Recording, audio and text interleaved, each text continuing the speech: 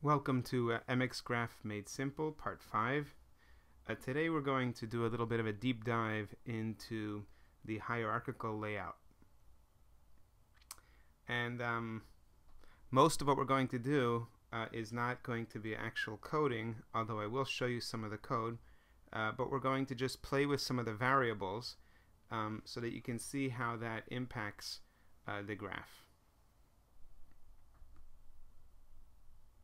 So here we have our typical HTML setup under hierarchical example.html, beginning of course with the with the head. The title actually I had left over, so we'll just fix that up.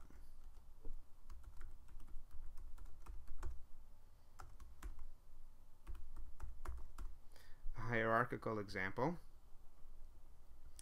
Of course we set the base path. We load and initialize the library, and here's where our function begins. I'm sure you remember, first thing we do is we check if the browser is supported, otherwise we throw an error, and at this point is when we actually create our graph. We throw in the rubber band tool, which allows us to select, and now we actually begin what's relevant to our layout. We set up the parent, which is getDefaultParent, although of course there are other parent options, but that's what we're using for now. And here we start the layout, which is new mxHierarchicalLayout, and we call that on the graph. Again, I'm not going through all of the coding because you should have learned this in some of the other videos. And here we begin our update. We're going to read into the graph hierarchy.xml. Read is a function that I've created. It's down here at the bottom of this file. And hierarchy.xml is a file that I've created using a Python script that really gives us a nice XML example of the data in a simple organizational chart.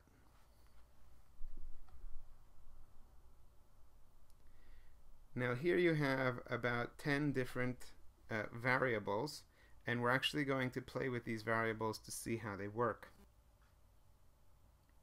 The first three variables, all called on layout, so layout.resizeParent equals false, layout.moveParent equals false, layout.parentBorder equals 0. Those are all the default settings, and we're not going to really give a good example of it because we're not going to be able to call resizeParent on this very simple graph. But suffice it to say that resizeParent allows you to change the size of the parent. It's pretty straightforward. If the graph requires the size to become larger. Move parent would be if you've chosen to resize parent and you've set it to true, then the parent would move if required in order to best accommodate the layout that we're looking for. And the parent border is the size of the border that we would put around the parent if we needed to resize it. But we're going to leave these all at the default, which are false, false, and 0. Obviously, if I didn't type anything in, if we had just completely erased these, it would function exactly the same because those are all the default. So here we have a typical example of an organizational chart with the president on top, 4 vice presidents, and each vice president has 4 team members. We're going to show you how we can manipulate the layout based on some of the variables that we set up in our script.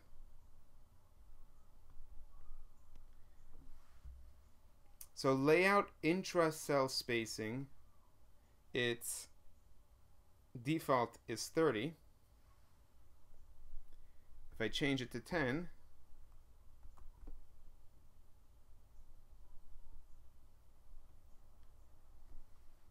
you'll notice all of the team members at the very bottom have gotten closer together. The reason for that is that the intra cell, obviously as the name implies, the spacing of the vertices within the cell will be changed to 10. If I change it to 100, you get the idea.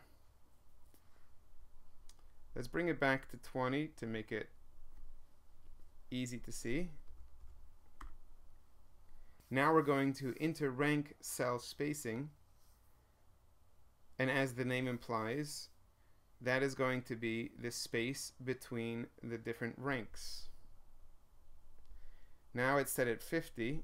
Let's bring it down to 30.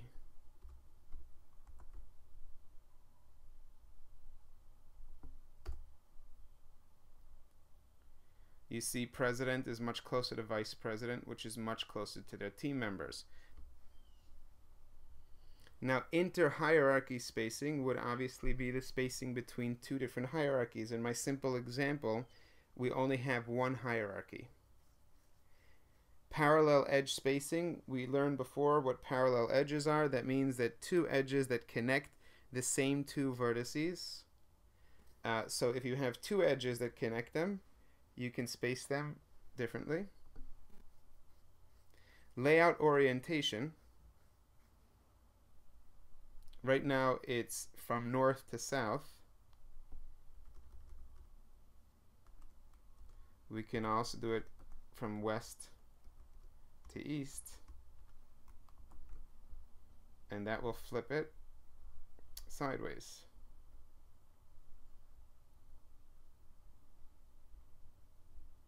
Fine-tuning, as the name implies, is going to give you a much nicer layout, but it's not always necessary. So let me just show you what it would look like if we set this to false.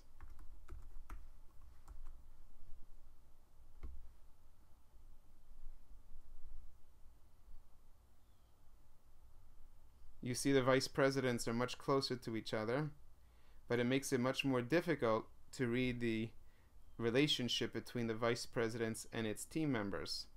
And that's because mxGraph is only cycling through its algorithm one time, making the very simplest calculations.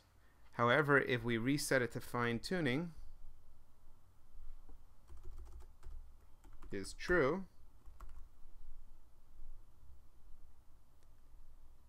it runs through its algorithm a number of times to make sure that everything is in its most legible, organized possible way of setting it up.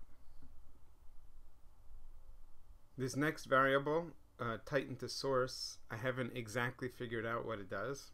To demonstrate how layout.disableEdgeStyle works, I'm going to copy and paste an edge style. So here you have var edge style. For an existing graph, you need to start with graph.getStyleSheet and then .get default edge style, and then we're going to put edge style. We're going to have the style edge as top to bottom. So this is what it would look like if it's set to false, which is the default.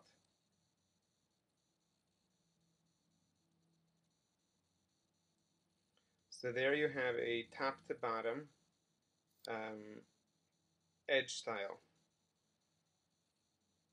Now I can have it ignore all edge styles by setting layout disable edge style to true.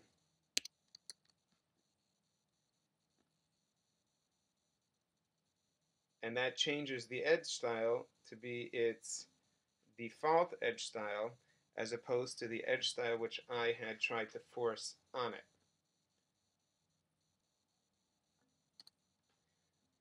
The next one is layout.traverseAncestors.